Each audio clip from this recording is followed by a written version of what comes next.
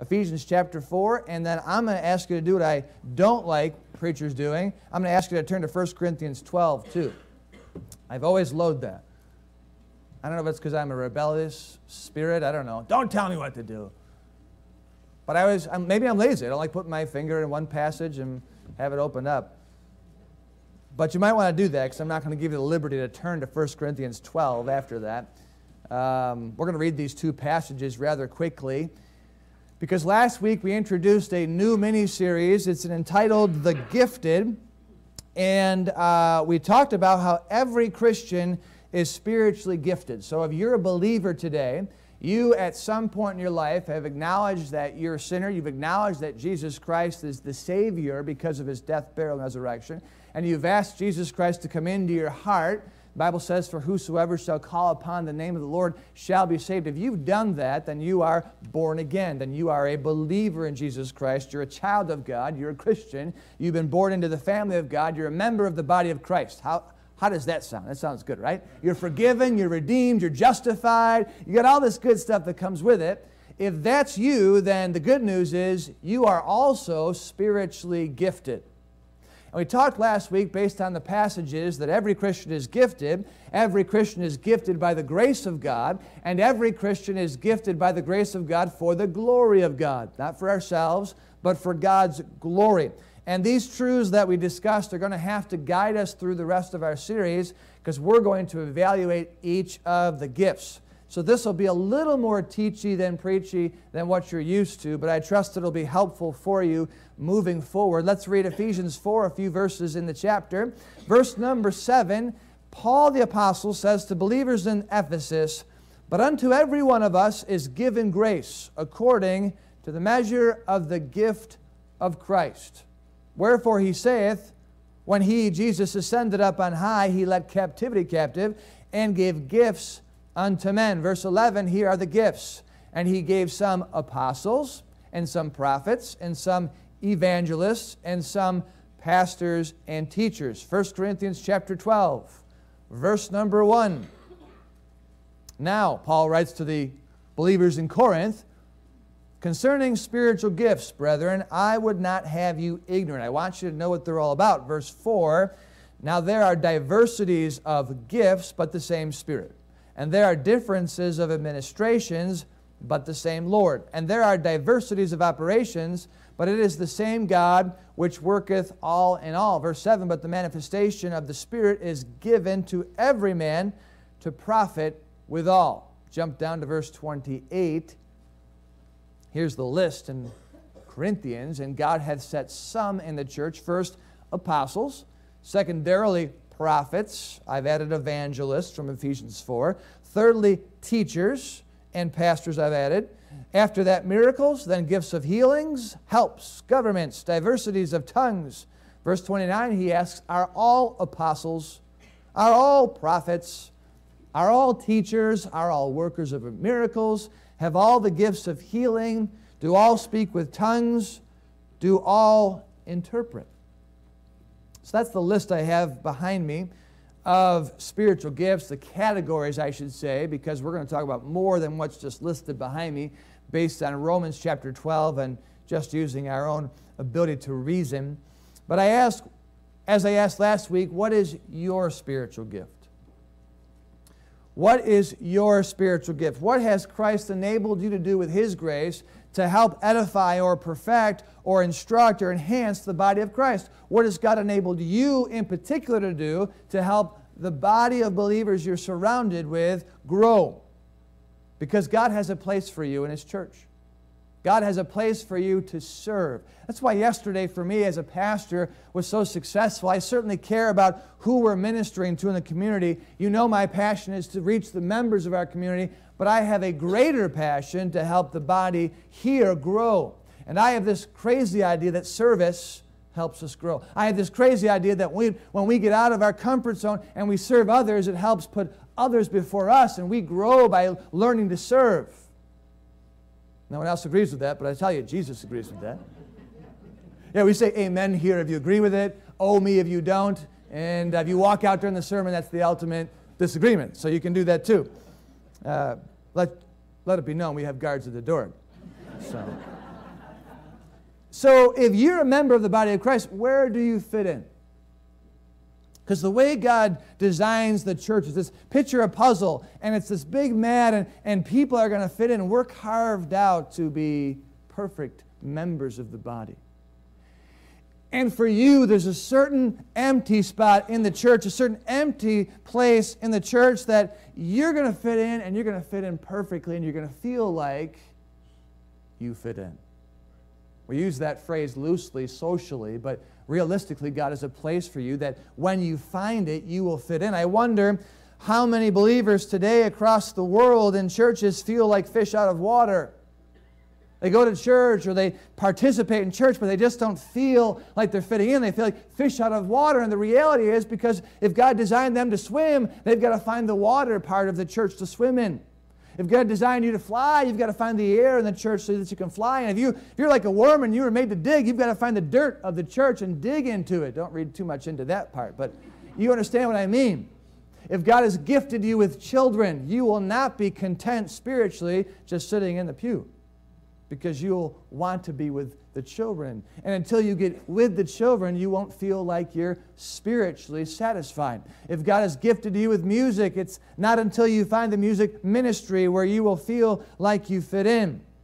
I've been told I can use my brother-in-law, Nicholas Mangiafesto, for an illustration. He doesn't know this. His wife permitted this. Through my wife. Yeah. Tara actually writes the sermons, so if you walk out, no offense, right there.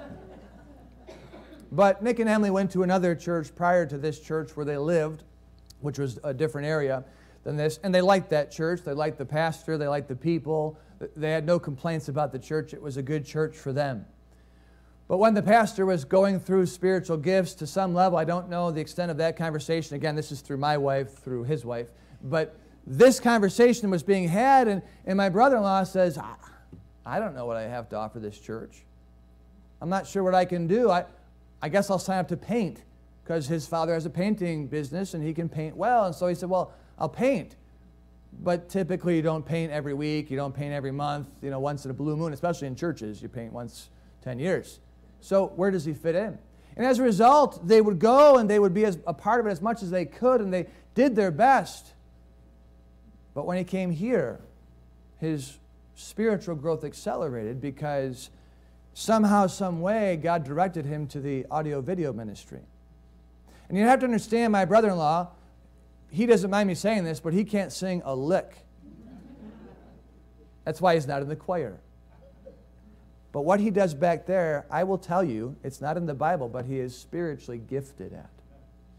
He does not have an ear to sing, yet when he records the audio and the voices, he blends them perfectly. And what he does for this church, every service he can attend, he does almost flawlessly, because you don't know when there's any problems, because there typically aren't. And what a blessing it is. If you've ever been in a church where there's constantly something wrong with the audio or the video, it's a significant distraction. But he fits in, and he knows that. And I'll tell you, Nick will not miss a service unless he's working or he has some family function way up in Lockport. You know why he doesn't miss a service? Because this is his place. He has ownership now, because he says, my puzzle piece will be missing if I'm not here. The body of Christ, it needs my puzzle piece. And that's not in any way arrogant. That's him taking ownership in the ministry because he's found his place. You have a place too. Now, people wouldn't be missing services as much as they do if they knew they needed to be there. Can you imagine if I didn't see my position as that important to the church and just came when I wanted to? Some of you are hoping I do that, huh? Yeah. I told you, Tara writes the sermons. But you understand the point being is, a lot of us come to church because we feel we have to. We've got to get through the sermon to avoid pastor's text on Monday morning. But you have a place here. You've got to find that place, and that comes with your spiritual gift. So what is your spiritual gift? Today we're going to start talking about the big three. You say, what are the big three? The big three are the first two categories, the apostles, the evangelists, and prophets. And the evangelists and prophets are in one category. We're not going to get to that category today. We'll do that next week. Today we're just going to talk about the apostles. But these are the big three. And if you're familiar with the NBA at all, this phrase, the Big Three, has really grown over the years. And now the National Basketball Association, the teams focus on getting 3 big stars, and they build their 15-man roster around those 3 guys. I believe the church has been built around these 3 as well. I think this is the category, or categories, the group that God is building the church and then builds around. That's why we're going to start with these 3, separate them a little bit. They're just that important to the church. Now, as we begin our study in the spiritual gifts, I ask you to consider these things. Number 1, ask God through the study what your spiritual gift is. Number 2, I'd ask you to consider other believers around you and observe what their spiritual gift might be. Your perspective will be helpful to them. A lot of times we are uncomfortable acknowledging a spiritual gift because we feel, even though last week I documented it, we feel as though we might be a little proud if we acknowledge it. You know, if someone stood up, and if Nick stood up here and said, "Yeah, baby, I'm gifted with audio video," we would all think, "Sit down, son," right? But the reality is he does know that. He just doesn't want to say it. I can say it, I can see it, and it helps him fulfill that gift. So what I'm saying is look around at those that you know and ask yourself, God, what might their spiritual gift be? Because you might be able to come in and say, hey, you're gifted in this area, I see it, and help encourage them to utilize their gift. Number 3, I'd encourage you to seek to enhance your biblical understanding of the topic that we're going through. This is new to many of you if you've not gone through the studies, so it's something that'll require some attention and then memory of it. And then last of all, I ask you to be open, because we might discuss some things that are new or different to you. There's a lot of opinion on spiritual gifts, and I don't want anyone to get stuck on any one thing. Let us be open to what God has for us. Turn to Mark chapter 3. Let's get going. Let's talk about the gift of apostleship. The gift of apostleship, based on Ephesians 4 and 1 Corinthians 12. No doubt it is a spiritual gift. In both chapters that list the spiritual gifts, it is mentioned first, which is why I've placed it where it's at. The household of God, the church, as Paul puts it in Ephesians 2, was built upon the foundation of the apostles and prophets, Jesus Christ himself being the cornerstone, the chief cornerstone. Now, when I say apostles, if you have any biblical background, the first and perhaps the only thing you're thinking of right now are the 12. It's what we typically think of. When you mention apostle, apostleship, apostles, anything, you automatically go to the ministry of Jesus Christ and the 12 apostles he chose. That's fine. No doubt that when God, through Jesus, built his church, as Paul put, on the foundation of the apostles, no doubt historically he is talking about the 12 apostles. Peter, of whom was the lead apostle, and he became, without question, the leader of the early church. But in order to help define the apostleship, I want you to look at the general or more practical application beyond the historical. The most general and practical application is the apostles were used to build the church because the church had not been built, and someone had to be the leaders. They had to be the builders. They had to be the ground of the church. The church of Christ started with the church in Jerusalem after the ascension of Jesus Christ, and it was started by the apostles.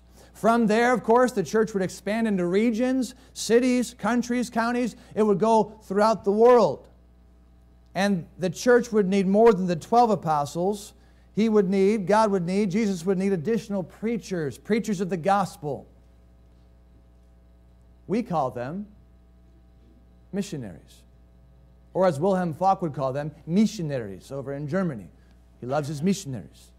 The 12 apostles were the first of the apostles, but they were not the only apostles. Understand that the apostles were not called the apostles because they could cast out devils or because they could heal the sick.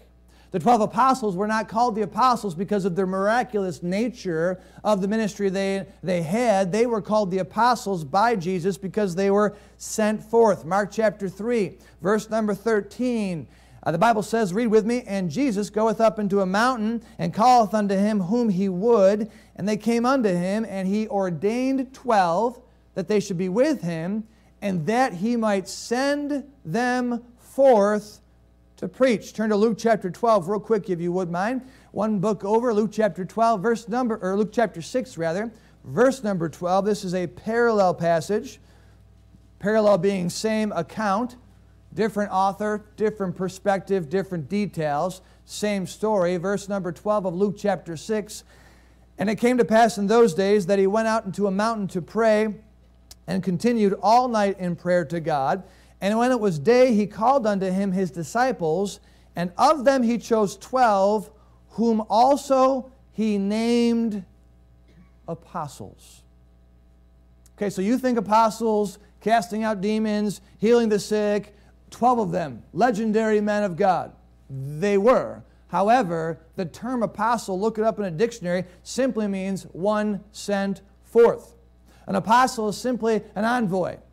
Look it up in a dictionary. An apostle is simply a missionary. A missionary. The 12 apostles had a primary objective, and it was not to cast out devils or to heal the sick. That was to help them do their job, but their primary objective was to preach the gospel of Christ, or preach, in some cases, the kingdom of God, or the kingdom of heaven in some cases. The 12 apostles were not called to teach Bible classes. They were not called to teach the children. They were not called to a children's ministry. They were not called to a music ministry. They were called to go preach Christianity to those who hadn't yet heard about it. It was all about going forth. You can read on your own time. Matthew chapter 10 is the first instruction Christ gave to his apostles, and he told them to go to the lost sheep of the house of Israel, and as ye go, preach, saying, the kingdom of heaven is at hand. He said, whatever city or town ye shall enter, inquire who in it is worthy. He said, you guys are going to go everywhere. That's what your job is. You are ambassadors. You're an envoy of Christianity. You're going to go and preach. The last instruction Jesus gave his apostles was Mark 16. Mark 16. Am I saying the wrong chapter? Is it Mark 15? It's Mark 16, verse 15, isn't it? Go ye and preach the gospel. We're in trouble. We're in trouble. Did I convert you? It doesn't say go ye and feed the multitudes with chicken barbecue. It's go ye and preach the gospel to every living creature.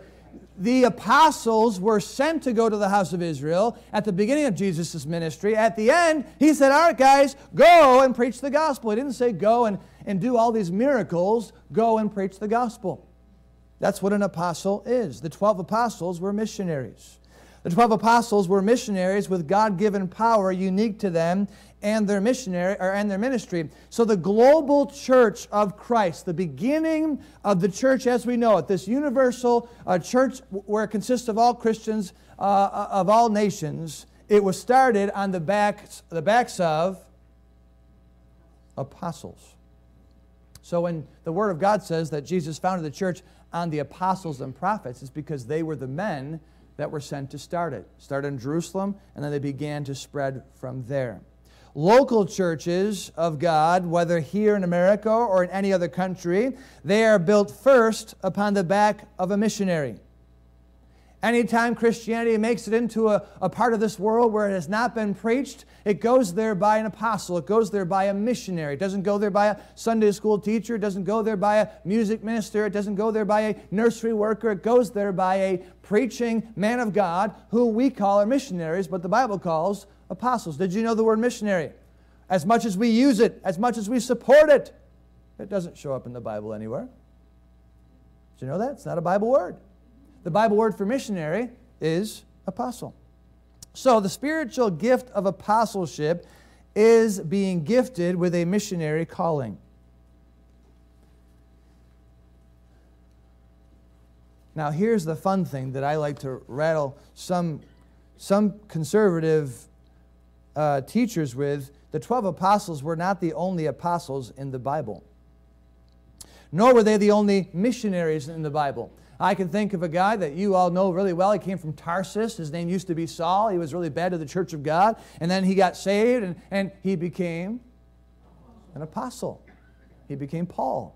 He was a missionary to the world, to the Gentiles. Paul's co-worker Barnabas also was referred to as an apostle in Acts chapter 14, verse number 14. And it's very possible, it appears to me, that Paul called Silvanus and Timotheus apostles in 1 Thessalonians chapter 2. But my favorite scripture of all in the Bible when it comes to apostle is Jesus Christ. Hebrews chapter 3, he was called our apostle and high priest. You say, why was Jesus an apostle? I always thought an apostle was a follower of Jesus Christ. No, an apostle is just someone who is sent forth. John 3:16, for God so loved the world that he gave his only begotten Son. Jesus Christ was the first of all missionaries. He came from a foreign place called heaven to this earth to share with us that God loves us and he's about to give us forgiveness through his Son. Turn to Romans chapter 1. Let's read a couple verses. Romans chapter 1, just to set the groundwork again for this spiritual gift. And something you probably never, ever considered for yourself as a spiritual gift, all of a sudden today should become possible. Something you always kind of delegated to history or delegated to somebody else, great figures of church history, now becomes potentially personal for you. Romans chapter 1, verse number 1, Paul, a servant of Jesus Christ, called to be an apostle, separated unto the gospel of God. Paul believed that he was called to be an apostle. Last week we talked about Paul telling us we have a general profession, a general calling, and then we have a specific calling. You as a believer, you're generally called to do the same thing that I'm called to do. Whether it's being holy, whether it's being pure before God, or living before the lost properly, or giving God praise, all these general things that we should do, but we have a specific calling as well that's unique to your spiritual gift. And Paul said he was called to be an apostle. Fortunately, we have the rest of the Bible to study, and in Acts, when he was recounting his testimony to some Jews, he said this, he said, God told me to depart, for I will send thee far hence unto the Gentiles. That's Acts 22:21. Again, an apostle is one sent forth. Look in verse 3.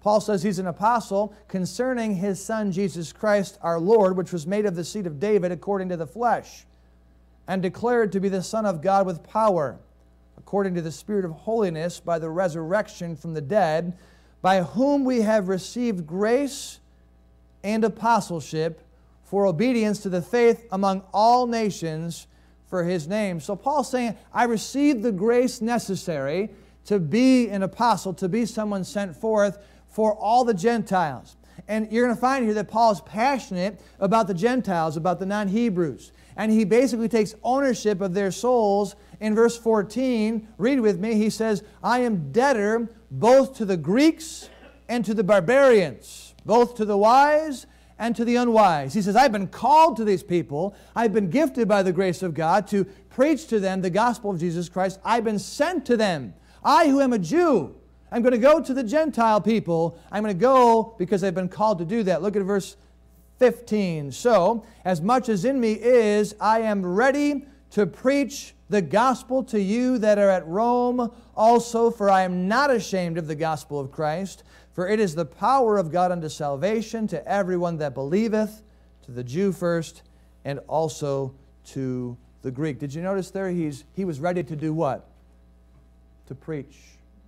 He's an apostle. He didn't say, I'm ready to cast out devils. I'm ready to heal everybody. I'm ready to do all these miraculous things. He says, oh, no, I'm an apostle. I'm one sent forth to preach the gospel, to give light to people. Turn to Romans chapter 11. Very quickly, Romans 11, you'll see in verse number 13, he again declares his apostleship.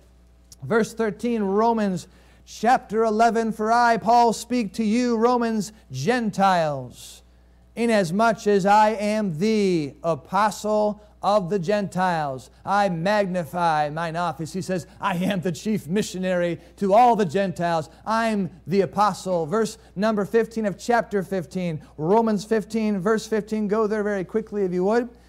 You're only going to turn one more place and you'll be done for turning. So hang out in Romans 15 for a moment. Verse 15, Paul says, nevertheless, brethren, verse 15, I have written the more boldly unto you in some sort, as putting you in mind, because of the grace that is given to me of God, that I should be the minister, or apostle or missionary, that I should be the minister of Jesus Christ to the Gentiles. What did I say last week? Every Christian is gifted by the grace of God for the glory of God.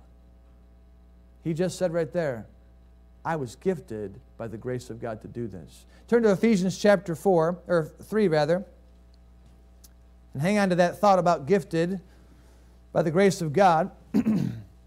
Ephesians chapter 3, this will be the final passage. I'll make a few more comments and then we'll be done with the apostleship.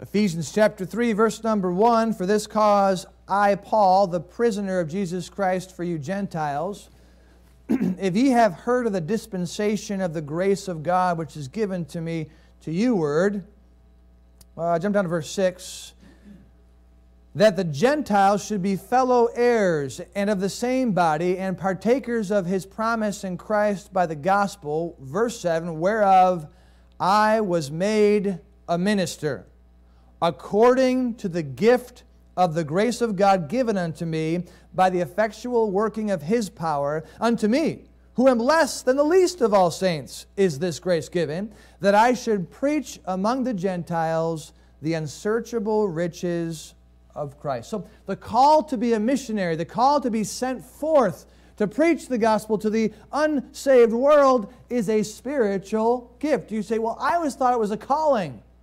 Exactly. If you've been given the gift of missionary work, you have been called to missionary work. And by the way, you better have the gift of missionary work if you're going to be a missionary. How many of you have ever seen these missionaries come through and you say, man, these people are special people? How many of you have thought that? I've said for a long time, missionaries are my heroes. They're the greatest of all Christians. They are the elite. But I've made a mistake over the years by looking at them and assuming that it comes from them. I look at them and say, man, how can they give up everything and go there? How can they be so strong? How can they be so spiritual? And I begin to lift them up and think, man, they're so special, which they are, by the way, but they're so special because the grace of God has enabled them to be so special. I said last week, if you're a Christian, you're gifted, and if you're a Christian, then that makes you special. Missionaries are special because they're gifted. How many of you have said to yourself, I could never leave America and go there, wherever there is? Yeah. Primarily for the food. That's my problem, yeah. But the reality is, if God taps you on the shoulder and gifts you with missionary work, oh yeah, you'll leave America in a heartbeat. Because the grace of God is enabling you to do that. I could never leave my family, you might say. I could never leave what I have and go to those conditions and deal with those people. Yes, you could if the grace of God gifted you to do that. Paul, the apostle, on multiple occasions said he was an apostle of Jesus Christ by the will of God. He said he was ordained an apostle to the Gentiles. Ordained, he was appointed an apostle to the Gentiles. So the question is for everyone this morning, what maybe you never considered possible, I wonder if you should be more open to. What is the will of God for your life? And do not worry about whether or not you could do something or not. Ask yourself, has God enabled you to do that? Has He gifted you with that? Is the will of God for you to be a missionary, to be an apostle? Have you been ordained not by man but by God to be a missionary, to be an apostle somewhere, somehow? What is your spiritual gift? Are you gifted with the missionary calling? If you are, you will not be content sitting in the pew very long. If you are gifted with the gift of apostleship, then you will not be spiritually satisfied until you put that gift to good use. If God has gifted you with such a calling, then what seems impossible will quickly seem possible because of the enabling of the grace of God. This is the first gift of Christ for the body of Christ, because the body of Christ needs a missionary before it needs a pastor. You cannot have a church without a church builder. You cannot have a church for a pastor to pastor, or for a music minister to minister, or for a children's ministry to minister, if you don't have a missionary, a church builder, a pioneer who first will build that church. And so, Historically, yes, the 12 apostles were the beginning of the church, but practically today, any church that starts, it has to be started by somebody that has that pioneer spirit to go where no one's gone, to win converts to Christ, disciple them, and begin a church. That's a missionary. That's an apostle. And that requires somebody with a special spiritual gift given by the grace of God. And when any church is started, God gets the glory for that. Amen? The believer, he might be here today, she might be here today, who has been given this gift will typically have a pioneer spirit, a bold spirit. Passing tracts is not a struggle for the person with this spiritual gift. The fear of man typically is not a problem for this person. Again, you meet these missionaries, and they aren't afraid of anybody, it seems. They're willing to pass a tract out to anybody, talk to anybody. They're willing to go anywhere. And sometimes I see them and I think, man, what a coward I am.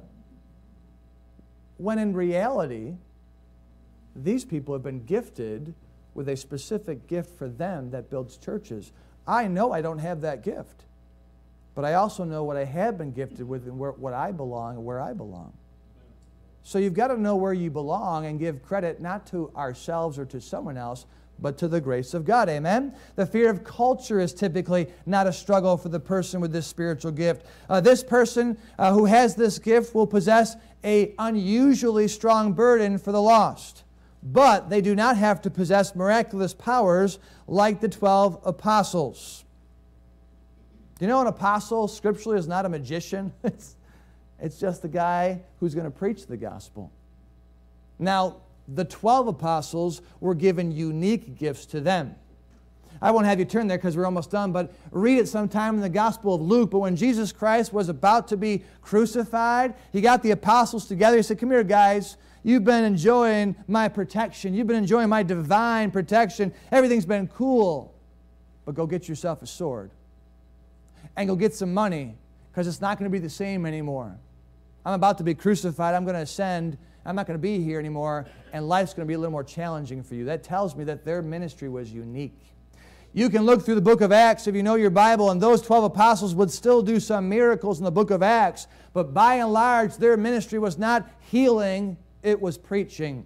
By and large, their ministry was not miracles, it was witnessing. And so Jesus said to them before he ascended, hang out here in Jerusalem. Power is going to come from the Holy Spirit, and you're going to be witnesses unto me here in Jerusalem and Judea and Samaria and into the uttermost parts of the world. You're going to be witnesses unto me.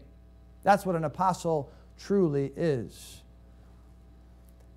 A believer with the gift of apostleship doesn't feel like they fit into the body of Christ unless they're expanding out the body of Christ. That's just the reality.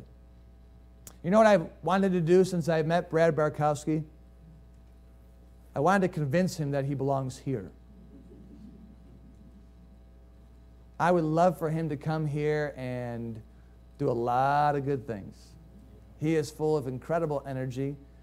He is full of positive thinking. That sounds psychopathic to you, but we need that.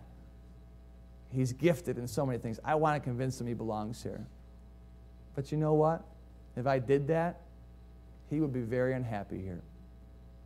Because his gifts, as much as we see them useful to us, his gifts are to go and expand the body of Christ, to reach souls beyond this building and this geographical area. His gifts are to go. I couldn't keep him here because God's put something in him that says, Pastor, I don't want this chair. I want that town. That's just how he is. Meet a true missionary gifted with the gift of apostleship, and that's who they are. And that's what they want to do. So, if you are a member of the body of Christ, then you are a member of the gifted.